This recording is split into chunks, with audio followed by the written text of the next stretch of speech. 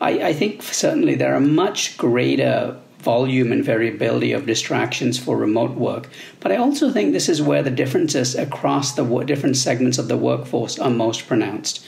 So for me, my wife and I are empty nesters.